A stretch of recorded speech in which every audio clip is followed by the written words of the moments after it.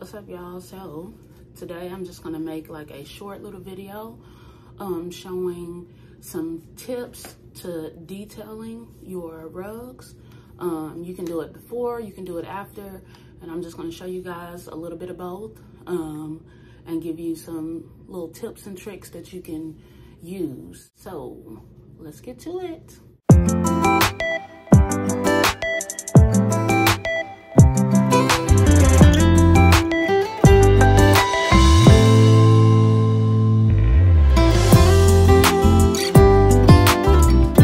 First thing I want to show you guys, you see this? I just tufted this right here. And you see how it has all these little pieces flaring out? And when you tuft something else, like another color, it'll end up looking like this right here. So I'm going to show you guys how to get like a straight line, a nice, sharp, crisp line. So you can use scissors or you can use some clippers. Either one will do justice. I was using clippers at first, but I had less control over like getting holes or like just a little bitty like cutting my rug. My cloth. So I tend to not use these anymore.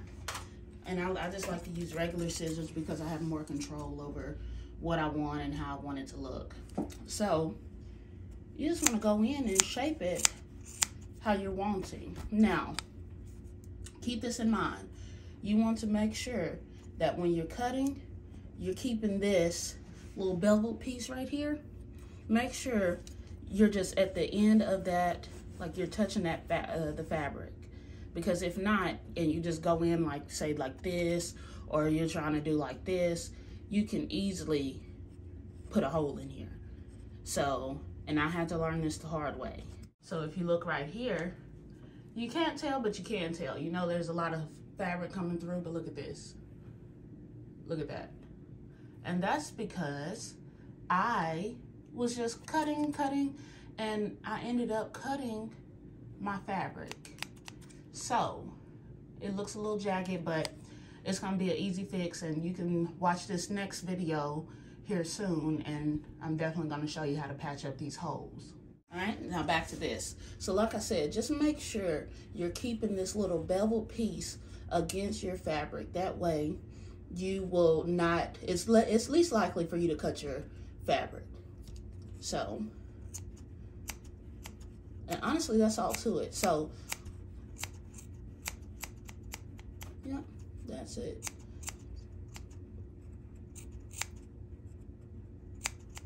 So also, when you're cutting your yarn, yes, you can just cut like straight lines here on the side, but you want to go in and actually get some of this top pieces, these top bulk off, okay?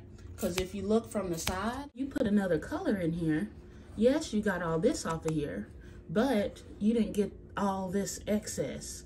So this excess is still going to overlap, and you're going to have to go in again and trim it up. So go here at a little bit of an angle and get some of that top off like this. And I'll show you again on this side. So check this out. Once again, you can do this right here.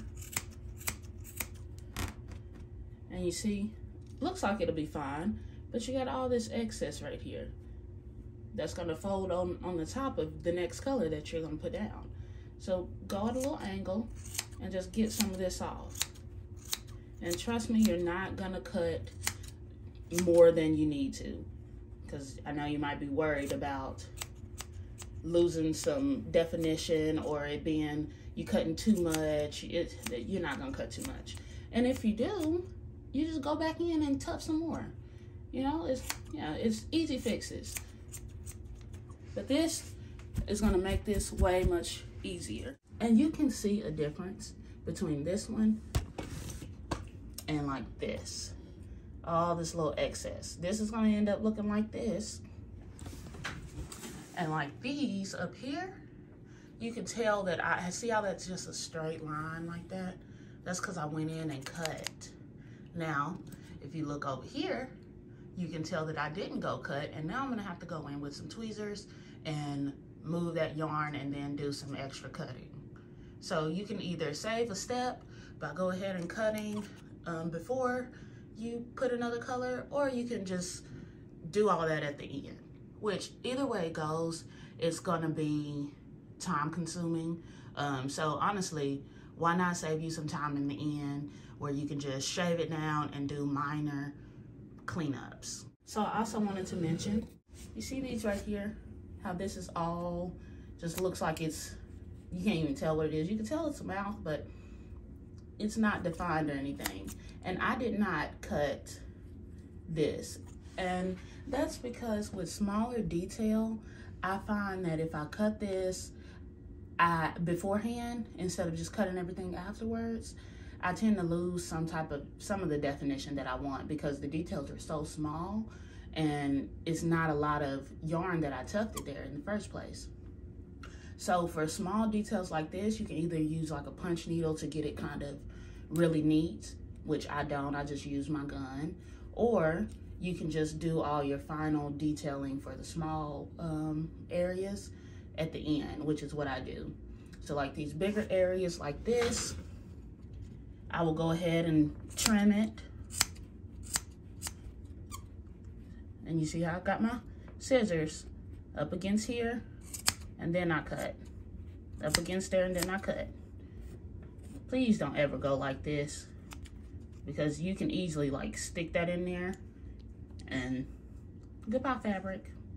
So I wanted you guys to just take a look at this right here. So this is a piece of a rug that I've already trimmed up. And you see how it looks like really neat, like you can really make out the letters. That's what you want, okay?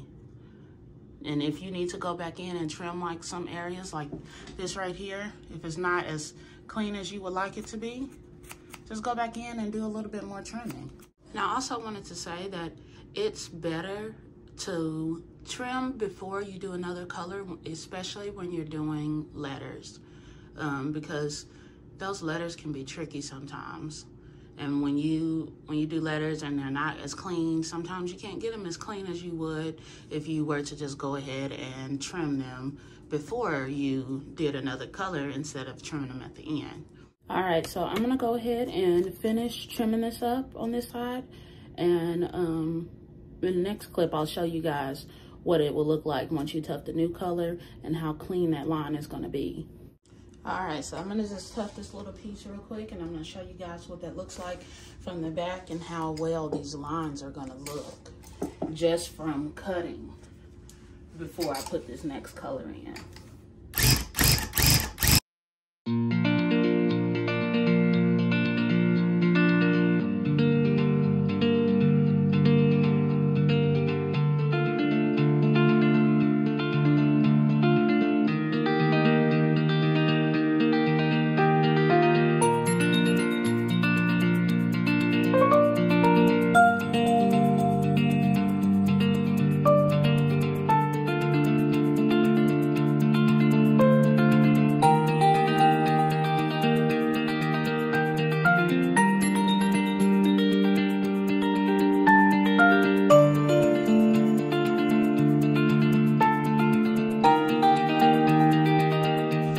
See how straight these lines are compared to, let's say,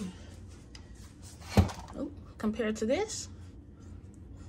Yeah, that's nice. I mean, look, even this one.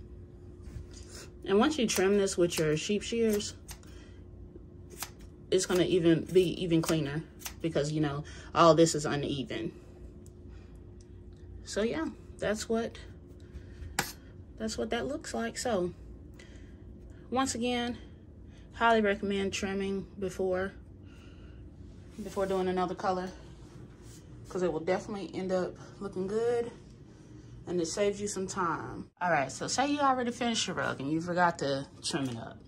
So on a finished rug, well, a one that you've already tufted, so how you can just go in, you can take some scissors, or you can get like some smaller scissors like these right here. These are my little curved scissors. I have some curved ones and I have some straight ones. But for the smaller letters, you can take your curved scissors or regular scissors and you just go in on each side of these colors. So go in on each side and just start trimming. Once you trim on this side,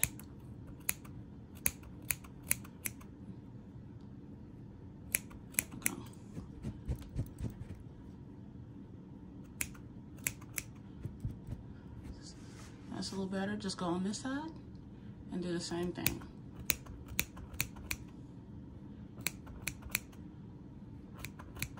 Now I was doing this first before I started trimming before colors, and I found that I really like this only on certain smaller details because it's easier. See, it looks a little better, but I like my bigger scissors because it's more to take off. But once again, I don't like how there's like bevels once you go in and cut like these little pieces out. I don't like the bevel. It looks like this is bigger and then that's that. And then you trim it down with your sheep shears and it's a little smaller than you like. I don't like that.